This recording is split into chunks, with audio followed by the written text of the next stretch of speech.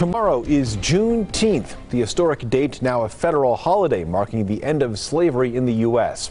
Local celebrations here in the Valley have already started. Hector Mejia is live this afternoon at the Cosmopolitan with some details. Hector, good afternoon.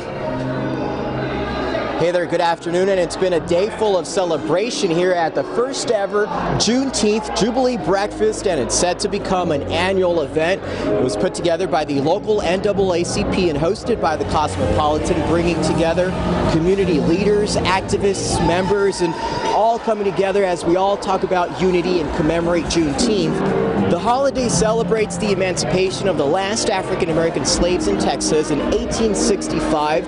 That was 2.5 years, though, after the Emancipation Proclamation was signed to free slaves. Now, the holiday has long been observed by the African American community, but overlooked by history until recently.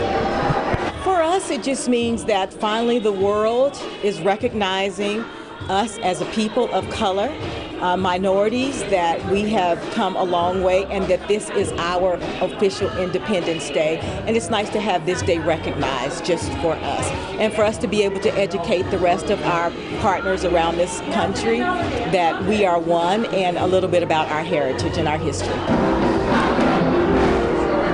Just yesterday, it became a federal holiday after President Joe Biden signed a bill commemorating the end of slavery in the U.S.